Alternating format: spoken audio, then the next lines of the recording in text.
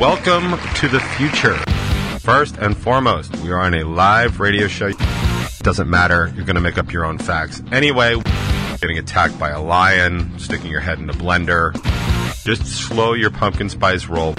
Although this brace makes me look way cooler than I am, is not really a sentence I ever thought I would utter. I could get high. That would certainly elevate something. Like, I would be an awesome Tyrannosaurus Rex right now. None of those. None of these. That's been the problem all along. And their plan was basically world domination. Because it's actually bananas. Like, literally and figuratively. Walmart was famous for moving into a town, selling pickles for $1, and putting every other store in town out of business. Because what are you going to do about it? I'm a huge fan of a drink ticket. They can swing from my nuts for all I care. Hard Rock Lunchbox.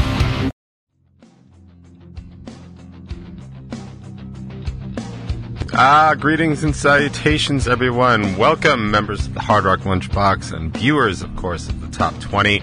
And for those of you on TikTok not smart enough to realize what's going on, we are doing a live radio show that happens to get recorded for a podcast replay on Spotify and Apple Music.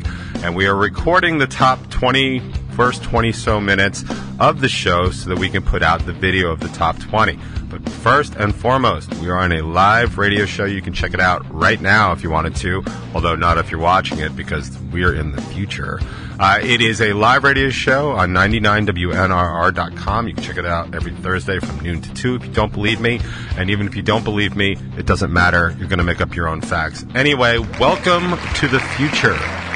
It is a incredibly and shockingly warm August 1st, 2024. We've made it, ladies and gentlemen. We have made it to August. And I don't care for it, to be perfectly honest with you. It's a little too warm for me. And as much as I do tend to prefer nice weather over bad weather, I always prefer cold weather to warm weather. And I know that there's definitely two different camps of that. A lot of the peeps I tend to associate with really do like the cold weather for the main reason that they can wear a hoodie. You wear a hoodie today, you're gonna die. Like, that's basically what it comes down to. And, you know, that seems like a really lame way to go. Like, when there's options out there, like getting attacked by a lion, sticking your head in a blender, driving off a bridge, that kind of stuff. So, all I can tell you is it's the 8th month of the year. We have basically 2 more months until we get to October. Now, I know all you white women are about to get really excited over that statement. Just slow your pumpkin spice roll. We'll get there when we get there. I believe it was Last Turn Off Broadway that said that, so it's probably not true.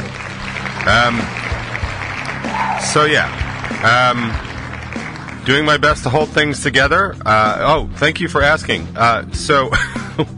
I am not in the new episode or series of Mad Max, although this brace makes me look way cooler than I am, or the injury that it's supporting. It is a shoulder cuff brace, because your host has got a slight tear in his rotator cuff. Now, you could ask yourself, what were you doing? Were you, like, building pyramids or lifting up cars to save babies? And I would say all of that.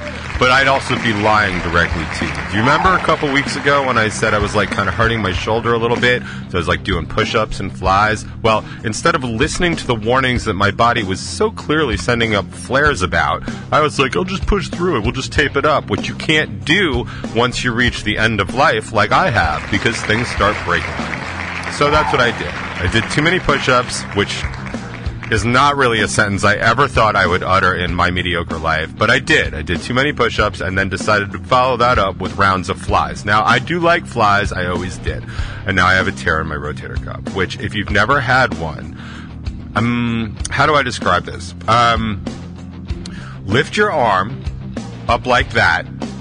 Like, take your arm out. Well, if you're in radio, you can't see, but if you put your arm out to your side, take any arm, stick it out to your side.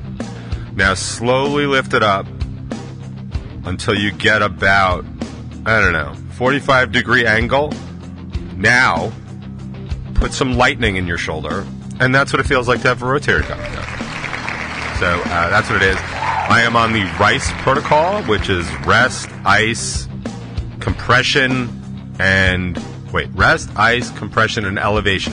I can't really elevate my shoulder more than I can because I'm already 6'1". This is about it. I think if I were like anti-stoic or whatever, maybe I'd stand on a milk crate or something. I don't really know how to elevate where I'm at. I could get high. That would certainly elevate something, but probably not my shoulder. And anyway, so thank you for asking. I'm wearing this brace. It's actually not, it's doing more today because I decided to wear it over my shirt. All the pictures of how to put this on are usually like dudes in much better shape than me with their shirts off putting it on. And I think that's how you're supposed to wear it. But I think I'm still adjusting to the new size that I am, so I think I ordered too big of a size. I did do the chest measurement like it said to, and I ordered the right one, but I guess people lie about their chest size, much like, guys lie about other things. And so it felt like a little big, but I'm wearing it over my shirt, and I actually get a little bit more compression. But the main reason I'm wearing it is because it just serves as a reminder, like, hey, Stunad, don't use your left arm for anything if you can avoid it, or just do stuff like I would be an awesome Tyrannosaurus Rex right now, or at least on the left side I could do all that, but I'm not. So I'm just a radio show host currently. So anyway, if you're wondering, that's what that's about. I'm hoping to heal in the next couple weeks. I'm not doing any exercises where my arm leaves my shoulder at all, so none of those, none of these, none of this, and hopefully in 2 weeks I can kind of get back. And if you guys could all do me like a slight personal favor, the next time I talk about a body part that's hurting, can somebody just in the chat be like, yo, stupid, can you just take a little bit easier on that and not do that or whatever it is I'm supposed to be doing or whatever? And that way maybe I won't hurt myself and derail absolutely everything I'm doing. So thank you for that in advance. I appreciate that. Let's get to some light housekeeping, please. We've got a brand new Top 20 out on YouTube on Strangerhood TV, where you can find not only Bacon Is My Podcast and all things Craving Strange, but you can find this stupid show too.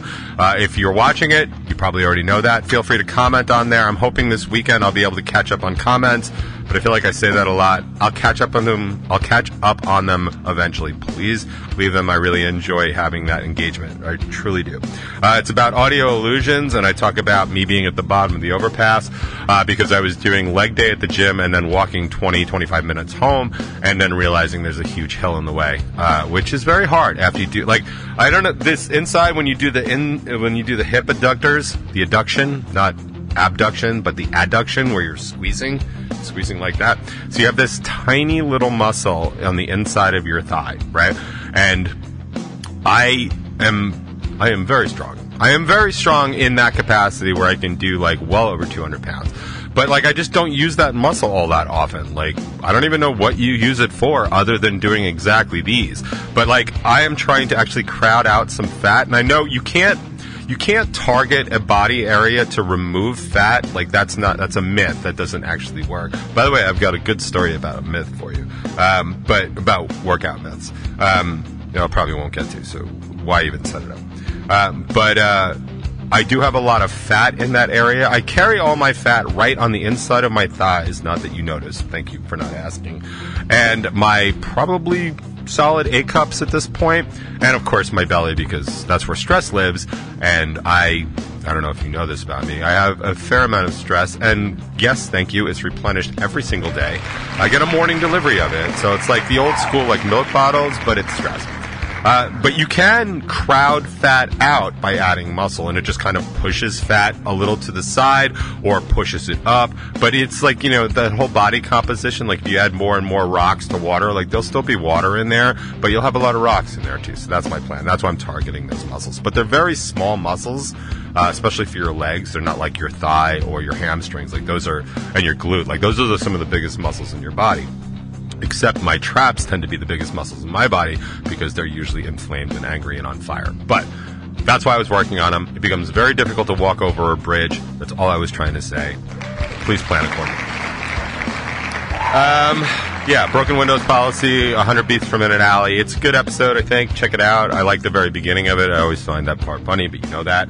Another show notes, Revel 9 has a show, our last show of the year, scheduled. I'm sure we'll add something else, but it will be at Nostalgia tomorrow night. We take the stage around 10. We've never played Nostalgia as a full band. My band is definitely stressing it just for the amount of room we won't have on stage, but you know, we'll see. It's going to be a fun show. It's going to be a fun set. The band had all the input on the set. So, and it's sounding really good. Actually, the last time we ran the set was probably the best we've ever played those songs. I just hope that carries on until tomorrow night. We're going to rehearse again tonight, before we load up, and we'll just, go from there. But you don't need to know any of that. The discussions and drinks for the week on Bacon Is My Podcast is the truth about ego, and is it always bad? I happen to be a big fan of studying ego and a big student of it because I do find it interesting because it is completely one thing to have an ego that is not deserved. It is completely another one to have a healthy ego that is deserved, so I'm curious to see what the boys have to say on that. So I'll be listening to that at some point this week if I get an opportunity to go for a walk. The rest of my week looks bananas, so I'm just not sure that I'm going to get to anything, but whatever. So that's that. I think I'm going to not do the myth about working out until next week, mainly because the video I was watching from Kirk Gazat, I can't even pronounce it. Just super interesting, but there's going to be a part 2 of it, so maybe I'll just wait and I'll just talk about them both at the same time. So that'll be something to look forward to, which is going to be unusual for this show. So I do have a bunch of new music for you, by the way. But I really wasn't feeling up to it. I really wasn't feeling like talking so much about me and stuff that is going on, so I was actually going to just end the top 20 early. But I did happen to catch a report on Most Something Nation, something, I forget the name of the channel, but it's something that talks about, like, it's kind of like nerd politics a little bit. I can't remember the name of it, but like they go into, it's kind of like a quick journalism show. And they go into things like you wouldn't necessarily be discussing. Most favored nation? No, that's not. I can't remember what it is. And I'm sorry. I'll probably link to the clip in here when I post the video. But I wanted to read you something because I thought it was interesting. And like I said, I was very interested in this 10-minute clip about the person I'm going to discuss. So this goes back to 2017. And a law student, her name is Lena Khan, wrote this article that posted, honestly, I don't even remember where it posted, some journal. I should have brought it, but I didn't. 2017, and the introduction from the New York Times about this particular article I thought was interesting. So the article itself is called Amazon's Monopoly Paradox. Right. Again, this is 2017. That's pre-COVID, so that's interesting that's important because it'll become interesting a little bit. But the New York Times kind of intro on this article or post, it's like a 22-page letter, right, from some sort of like law journal or whatever on economics. But the introduction is this, quote, "Even as Amazon became one of the largest retailers in the country, it never seemed interested in charging enough to make a profit. Customers celebrated and the competition languished." That's been the problem all along. That is also not entirely true anymore about the profit. And that's a whole other story. But at 2017, pre-COVID, Amazon had a plan. And their plan was basically world domination, which is trust and monopolistic practices, which is something I keep talking about. Like, if anybody follows my Instagram, they probably saw my post yesterday about the letter that I wrote to Amazon correcting their usage of same day, because they keep guaranteeing me same day service. Guaranteeing, it says it in the order and the note that comes with it. They guarantee same day service, and then most of the time I don't get it till the next day. Well, that's called next day delivery.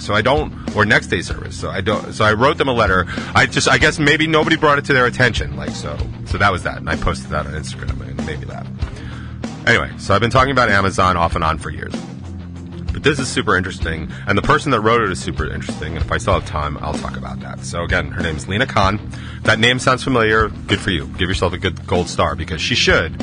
And I'll get into that. But anyway, here's the abstract on this 22-page paper. Amazon is the titan of 21st century commerce. In addition to being a retailer, it is now a marketing platform, a delivery and logistics network, a payment service, a credit lender, an auction house, a major book publisher, a producer of television and films, a fashion designer, a hardware manufacturer, and a leading host of cloud server space. Although Amazon has clocked staggering growth, it generates meager profits, choosing to price below cost and expand widely instead. This is not an uncommon thing. Lots of companies do this widely instead. Through this strategy, the company has positioned itself at the center of e-commerce and now serves as essential infrastructure. Remember what I said about pre-COVID. Now remember how essential Amazon was during COVID. So it now serves as an essential infrastructure for a host of other businesses that depend upon it. Elements of the firm's structure and conduct pose anti-competitive concerns, yet it has escaped antitrust scrutiny. This note argues that the current framework in antitrust, specifically its pegging competition to, quote, consumer welfare, defined as short-term price effects, is unequipped to capture the architecture of market power in the modern economy. We cannot cognize... that's a good word. I never even heard that.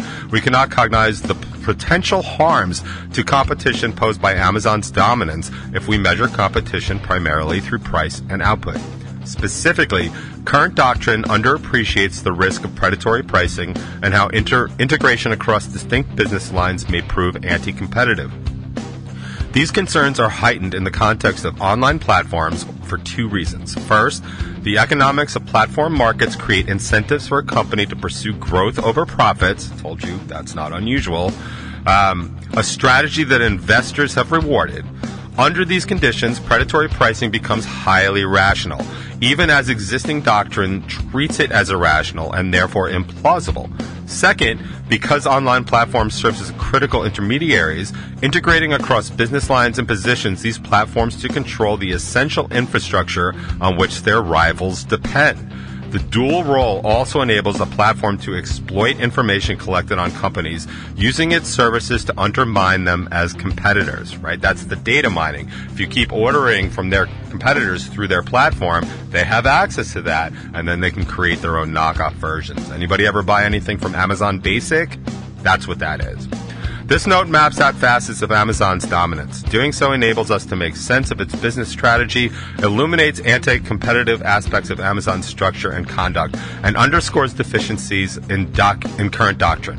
The note closes by considering two potential regimes for addressing Amazon's power: restoring traditional antitrust and competition policy principles, or applying common carrier obligations and duties. That's just the abstract, right? So that's basically what this entire note is about. I would highly encourage anybody to read it. I think it's Amazon's Antitrust. It's Amazon's Antitrust Paradox. You can search that up if you want and take a look at it. It is incredibly well cited because it has been such a problem over the past years. As I said, think about all this being written in 2017 and then remember how essential Amazon became in 2020. And now also consider how many businesses now don't even bother doing their own shipping and logistics. They always say, go visit our Amazon store. I was trying to buy stuff from Eargasm not too long ago directly because I do try and support these companies directly.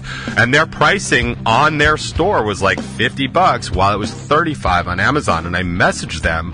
I was like, hey man, I'd much rather buy this from you, but you're not even competing with your own competition.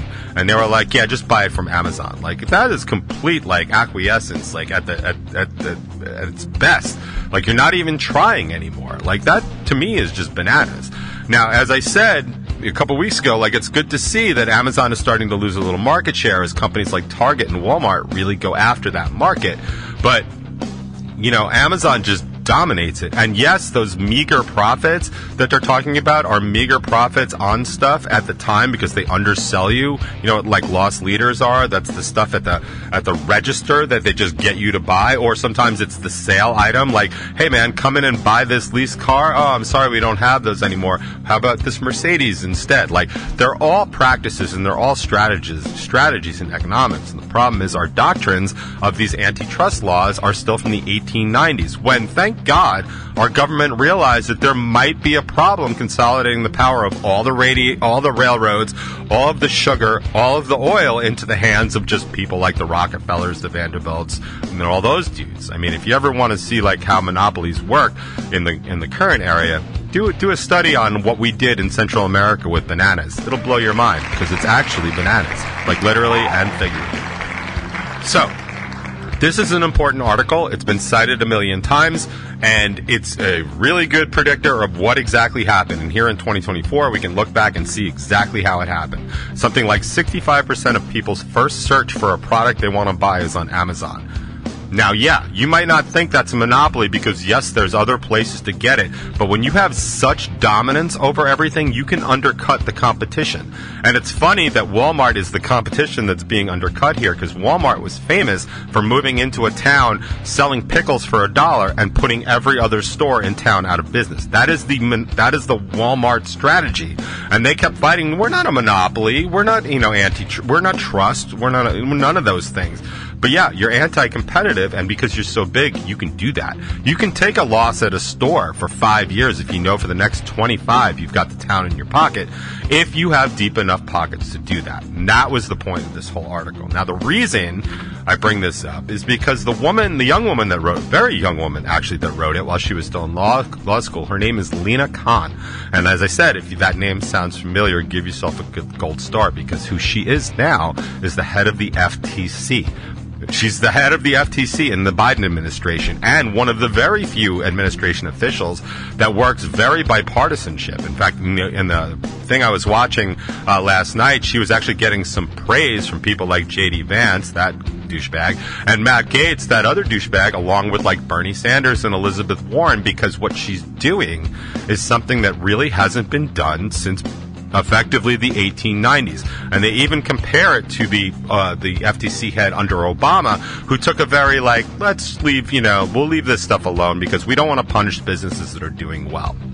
Whereas Lina Khan is we want to punish businesses that are punishing other businesses because that is the spirit of these laws. And in the e-commerce world, they don't have the laws for this. I mean, they have stuff like you can't own every railroad in the entire region. Well, that's not really a problem, and also didn't really work out too well. But people don't privately own the railroads so much anymore anyway because there's such mass infrastructure. Anybody that's ever been on Amtrak or the MTA knows they're pretty much government funded at this point, which is honestly the way it should be. It'd be actually really good if we had all of our mass transportation owned by the government.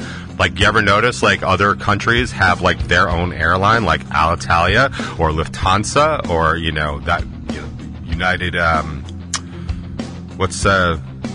British Airways and stuff like that. These are government maintained airlines and mass infrastructure. So transportation infrastructure, and that's probably a good way to do it because they serve the public interest without having corporate greed just rip everybody off. And I've bitched about the airlines enough, and anybody that's actually tried to fly the airlines recently knows exactly what I'm talking about because there's no punishment for them. They just leave you stranded because what are you going to do about it? You're stranded somewhere. Oh yeah, here's your Uber certificate. I mean, Corey was telling me last time he was stuck flying from Dallas to Austin. It was 6 hours late, and they gave him a drink ticket. Now, I'm a huge fan of a drink ticket, and I support that move, but I think if you're going to waste somebody's time for 6 hours doing a service that you made them pay for in advance, non-refundable, by the way, I think maybe 2 drink tickets would be important. But anyway, that's Lina Khan. You should check her out. The reason I'm a fan of hers and know who she is because she is the one that put forth the new guidelines on anti and non-compete clauses, basically rendering non-compete clauses in your employment contracts unenforceable, which to me is awesome because every single time I've had to take on more employment, there is always a non-compete clause in there.